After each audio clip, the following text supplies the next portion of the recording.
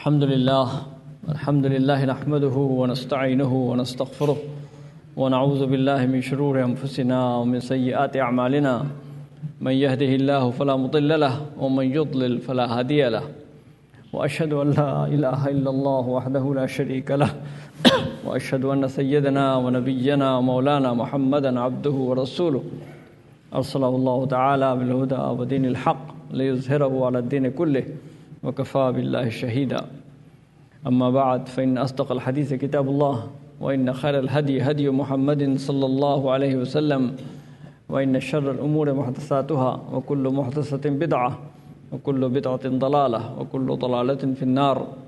All praise for Allah subhanahu wa ta'ala, and peace and blessings be upon His prophets and messengers, all the prophets and messengers of Allah, from Adam alayhi salam to Nuh alayhi salam, Ibrahim alayhi salam, Musa alayhi salam, Isa alayhi salam, and the last and the final Prophet Muhammad salawatullahi wa salamu alayhi wa alayhim ajma'een. I bear witness that there is no God except Allah, and I bear witness that Muhammad salawatullahi wa salamu alayhi is the final Prophet and messenger of Allah. Allah subhanahu wa ta'ala said in the Quran, يا أيها الذين آمنوا إذا نودي للصلاة من يوم الجمعة فاسعوا إلى ذكر الله وذروا البيع ذلكم خير لكم إن كنتم تعلمون. Allah says in Surah Al-Jum'ah, O you who believe, when the azan for Jum'ah prayer is given, then come, rush, running toward to the zikr of Allah subhanahu wa ta'ala, and leave all your business, all your transactions. And this is good for you if you know. Jum'ah is a very special day. Jum'ah is, as hadith of the Prophet said, خَيْرُ يَوْمٍ طَلَعَتْ فِيهِ الشَّمْسِ. It is the best day on which the sun rises. And every day, of course, sun rises in the morning, but this is the best day of all those days in which the sun rises. Why? Because Allah subhanahu wa ta'ala says, فِيهِ خُلِقَ آدَمْ. On this day, Allah subhanahu wa ta'ala created Adam alayhi salam. وَفِيهِ أُدْخِلَ الْجَنَّةِ. On this day, he was given entry into Jannah. And this is the day on which then the resurrection is going to take place. And the gathering before Allah subhanahu wa ta'ala is going to take place. So it's a great day. And that's why we consider that as a day of Eid as well. It's a weekly Eid. Allah subhanahu wa ta'ala has blessed this ummah with this weekly Eid. It's a day of celebration every week. We thank Allah subhanahu wa ta'ala. And how often you get up in the morning and you think, is it routine? I get up in the morning and the sun rises, and then after that we go to work and have our meals and come back and all of these things. But imagine, any day could be a day of trouble. Any day something could happen. Sometime suddenly earthquake comes, sometime some problem comes, some accident takes place, somebody dies, something happens. So one should be very thankful to Allah subhanahu wa ta'ala that He has given us a day, and every day when we get up, we should thank Allah subhanahu wa ta'ala.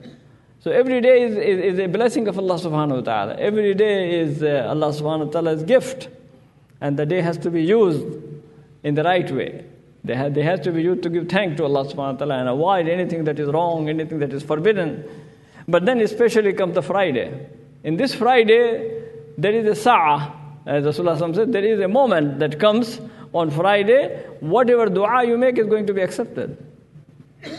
Now the ulama say, what is that moment of dua? What time it is when this dua should be taken place? Some say this is the dua when the azan is called. So between azan and the khutbah. Some say it is the time when the imam sits between the two khutbahs. That is the time when you make dua. Some say it is any time. It could be any time, from the morning till the sunset time. But it is a day, there is a moment when the dua is made and the dua is accepted by Allah subhanahu wa ta'ala. So this day should be celebrated very much, and we should not neglect the Jum'ah prayer. Of course, today, alhamdulillah, we had two. We had Eid prayer and Jum'ah prayer. According to hadith of the Prophet ﷺ, you pray Eid, then the Jum'ah prayer becomes optional. But it is good because Rasulullah said, وَنَحْنُ مُجَمِّعُونَ. But we are going to make Jum'ah. So that's why Rasulullah made the Jum'ah, and the many Sahaba made the Jum'ah. But Islam is the religion of Yusra. يُرِيدُ اللَّهُ بِكُمُ الْيُسْرَ وَلَا يُرِيدُ بِكُمُ الْعُسْرَ. So Rasulullah explained that, and on the basis of that, some ulama have taken the position that Jummah is fard otherwise. So we have to remember that. And whatever you do, whatever business you do, whatever work you do, always remember that you must pray Jummah. Don't neglect Jummah. When you take a job, tell your employer that Jummah is my special day. And on this day, I'm going to be away from my work between these times. You can make it up later. You can make it over the weekend. You can make it later after the work. You make it up. Of course, you have to do your job in the right way. And do not take more than what time that you give it, because, of course, this is an amana. In Allah yamurukum an tu'addul amanati ila ahliha. Allah commands you that you fulfill your trust. So if you are an employee, you have a responsibility to fulfill the time for which you are paid.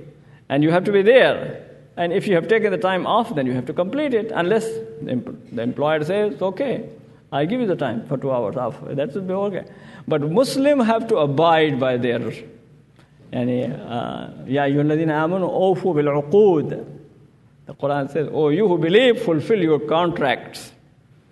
Because Allah subhanahu wa ta'ala is going to question you about your contracts. It doesn't make any difference whether the contract is made with a Muslim or with a non-Muslim.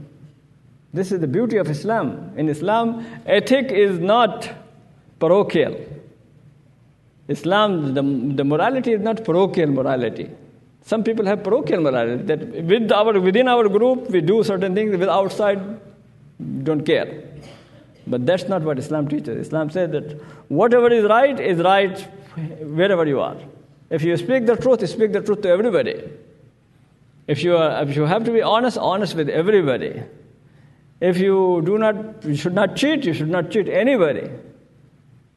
So this is the basic principle of Islam. That's why, so if people work, if you have your own job, of course, that's your own job. But if you are working for somebody else, then you should tell them that you are going to take this time off and make this agreement, inshallah. And when you make this agreement, then try to fulfill that and try to come to Jummah prayer. But very often we see that people come to Jummah prayer late. They come thinking that khutbah is not really part of the Jummah. At least I should go and pray the 2 rak'ah. But khutbah is also. Nudiya lis-salati min yawm al-jum'ati fas'au. Allah subhanahu wa ta'ala says, when the call to prayer is made, then should come. So you should be here before the azan. Or at least when the azan is going on, you should be here. And if you start doing that, inshallah, because we find that half of the masjid is full when you start the prayer, and then after that, slowly people start coming. By the time people finish the prayer, the people are there. But that's late. That's late. It should not be done that way, unless somebody got caught up in the traffic or could not make it. Then Sharia is, again, Allah subhanahu wa ta'ala give you the blessing. He says, okay, even if you join the jama'ah at the end, you will get some reward for that, inshallah. But there is a hadith of the Prophet ﷺ that says that the angels of Allah subhanahu wa ta'ala come, open their register, and write the names of everybody who is coming to the masjid. When the imam comes to give the khutbah, they close the register. Oh, you are absent. The register is closed. You may get the blessing of Allah subhanahu wa ta'ala that you got the Jummah, but again, the blessing that comes into the register of Allah subhanahu wa ta'ala, the register is closed. The angels close the book. They sit down and listen to the imam. So this is, again, another important point. That's why it's important that we should pay attention to the Friday. And today, alhamdulillah, we have double blessing of Allah subhanahu wa ta'ala. And that is that we have Eid, and we have, alhamdulillah, this Friday prayer. And so inshallah, the reward will be double. The reward will be great. We will pray to Allah subhanahu wa ta'ala to make our Eid a blessed Eid, inshallah, and make our Jummah a Mubarak Jummah, inshallah. Islam, my brothers and sisters, is the deen of action. It's the deen of commitment. This religion is not simply say that you feel good, but it says that you do good. And once you do good, you should feel good. There are some people who will say, yeah, as long as you feel happy, it's okay. But feel happy, why? Feel happy by doing good thing. That's why Rasulullah said, إِذَا سَرَّتْكَ حَسَنَتُكَ وَسَاءَتْكَ سَيِّئَتُكَ فَأَنْتَ مُؤْمِنٌ. This is like a barometer. Each one of us can check our own iman. How can I check my iman? This is the hadith of the Prophet. It really gives us a very beautiful principle of checking about ourselves. Not about checking other people, checking ourselves. Because it is important to check ourselves. Very often people go and talk about others, but they don't talk about themselves. حَاسِبُوا أَنفُسَكُمْ قَبْلَ أَن تُحَاسَبُوا. The hadith of the Prophet said, check yourself before you check somebody else. Before Allah subhanahu wa ta'ala will check you. Before the day of judgment take place and the hisab will take place, check yourself. Make your own hisab. Make your own hisab every day. Now, one way to check ourselves, one way to check our iman, the level of our iman is this way. The hadith of the Prophet said, إِذَا سَرَّتْكَ حَسَنَتُكَ وَسَاءَتْكَ سَيِّئَتُكَ فَأَنْتَ مُؤْمِنٌ. If your good deed make you happy and your bad deed make you unhappy, then you are a believer. Then you are a mu'min. So when we, alhamdulillah, when we do good, then we should feel good. And they should make us happy. Alhamdulillah, I prayed today 5 prayers. I mean, if you check it in the evening and say, did I pray 5 prayers on time, not late? So I say, alhamdulillah, I prayed all my 5 prayers on time. Thank Allah subhanahu wa ta'ala for that. Just feel happy with that. You fasted during the month of Ramadan, alhamdulillah, I fasted every day. I did not miss any day, alhamdulillah. If I miss for some reason, for some excuse, I'm going to make it up as soon as possible. If I was not well, if I was traveling, if some other thing happened, I'll make it up, inshallah.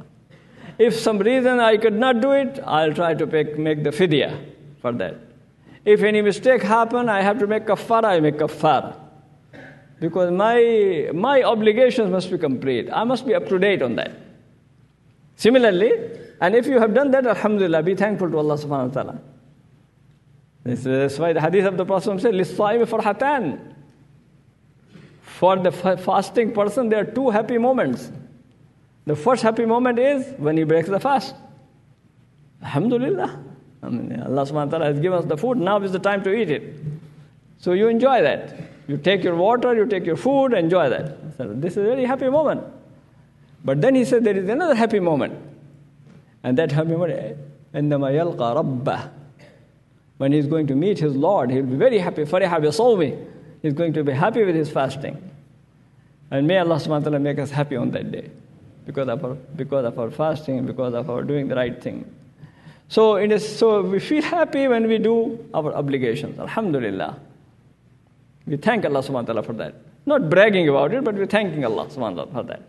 Similarly, if you are able to pay your zakat, alhamdulillah, Allah subhanahu wa ta'ala gave me and I was able to pay it. This is the haqq of the masakin. This is the haqq of the poor. Sometimes people feel, why I have to pay so much? I've been earning and all of these things, now I have to take out. But think about that. Any day you can be sick, you're out of job, you lose, then what happened? Or some else accident take place, something happened, how much money you are going to lose? So be thankful to Allah that He has given you. And you are able to give to the poor and the needy. So give your zakat. And feel happy. And those who give the zakat, الَّذِينَ يُؤْتُونَ وَهُمْ رَاكِعُونَ. They humble by giving it. Thankful to Allah subhanahu wa ta'ala when they give that. Similarly, if you perform Hajj, be thankful to Allah. You were able to do and perform the Hajj. All the other good things that you do that, be thankful to Allah. Don't feel a burden on yourself. Why I have to do that? Why I have to perform prayers? I got to get up early in the morning. Why I have to do all of this? No, don't.